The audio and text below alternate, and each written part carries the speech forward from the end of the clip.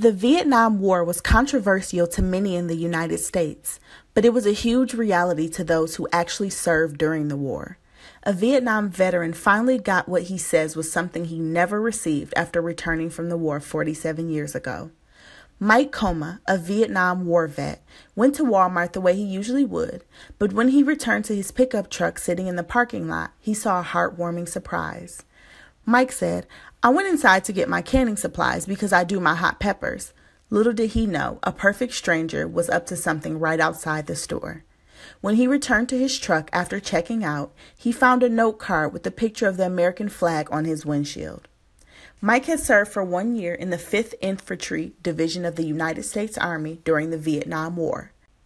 The stranger who left the note on his windshield had noticed his Vietnam veteran bumper sticker and knew they had to speak up.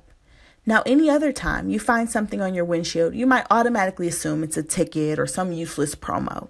Mike was surprised to find a very sincere note on the postcard thanking him for his service. The note read, "Dear Vietnam veteran, thank you so much for your service in the United States Army in Vietnam. You, sir, are a hero in my eyes." Mike was so stunned by the generous thank you note because it was such a foreign concept to him. He recalled coming home from the war and having people spit on him and treat him with complete disgust for serving in the controversial war. "We didn't have a parade or anything," he added. "When I came home from Vietnam, I flew into the state of Washington and people were spitting at us and calling us baby killers." After 47 years, Mike finally got the thank you he rightfully deserves. He says the thank you brought tears to his eyes. Mike and his wife are forever grateful to the woman who brightened his day. Mike's wife, Mary, posted the note on Facebook in hopes of someone who knows the kind lady.